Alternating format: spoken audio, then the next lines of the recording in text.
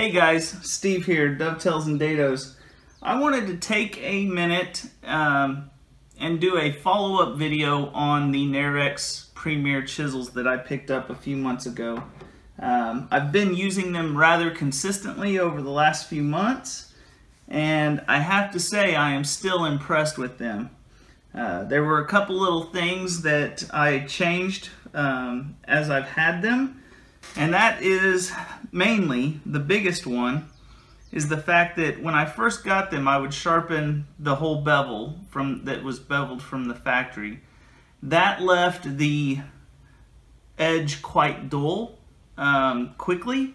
It wouldn't hold a good sharp edge for long, especially working in hardwoods like oak. I was working on oak projects at the time, and they dulled very quickly.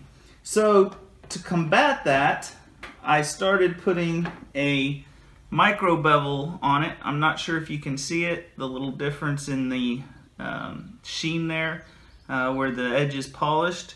But you know, it's like a 4 or 5 degree bevel, not much, but it made a huge difference in how well these chisels held their edge. On that note, I will say that I wish the steel they used was just slightly stronger, harder. You know, I sharpen these about once a week, the ones that I use regularly, sometimes twice a week if need be. But they're very easy to get a good edge on, but even with the micro bevel, I can't help but wonder if they are just a little soft. But other than that, I have been very impressed with them. The handles are holding up well. No loose joints on the handles where the chisel meets the handle.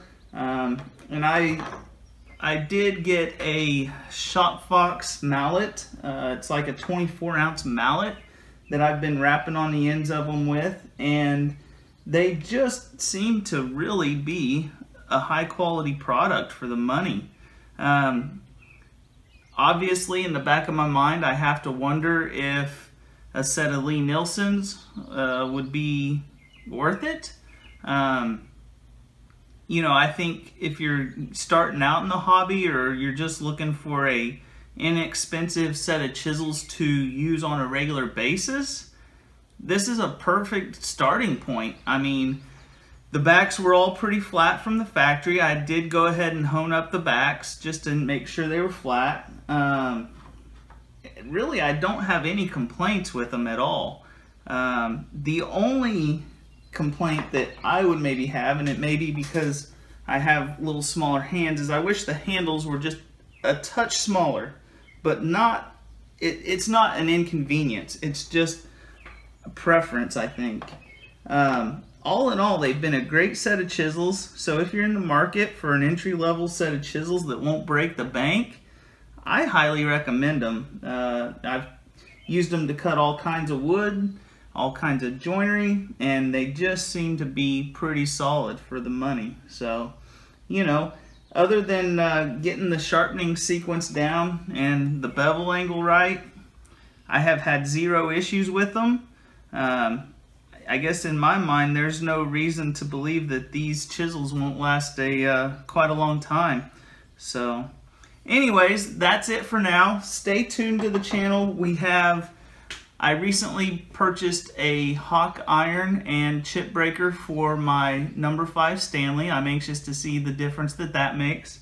I also am going to be doing a review on the Lie-Nielsen block plane, which honestly doesn't really need a review. We all know that Lie-Nielsen makes high quality tools, but that's what's coming up. So if you're not subscribed, go ahead and hit the like button, subscribe, share. We would appreciate it. Take care, guys.